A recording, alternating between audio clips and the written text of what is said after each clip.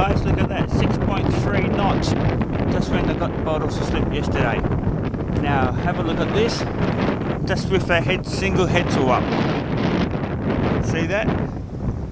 Let me just turn it around a bit more so you may be able to see a bit more. There we go. Okay, just give me a tick before I just hold the course again. Also, just want to show you guys what I had to do with my autopilot. As we come around here, you can see the blue line there, all the way down to there, onto the autopilot there. Okay, what happened, if I had to put it the normal way, this would just fall down here. So I had to arrange something for it to come up.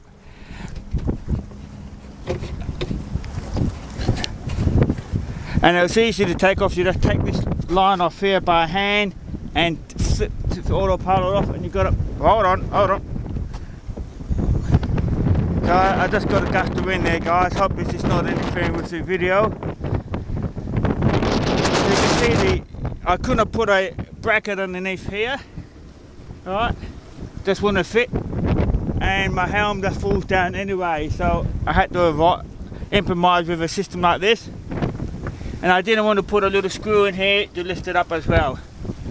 Okay, I better pay a bit more attention to what's going on here. Might be a bit too much wind for the camera, I'm not sure.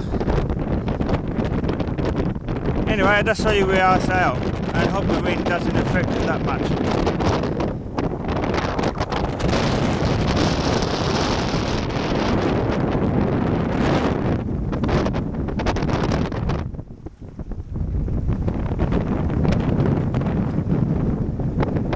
Okay, hope I didn't do that too fast, guys, because it's a bit windy out here.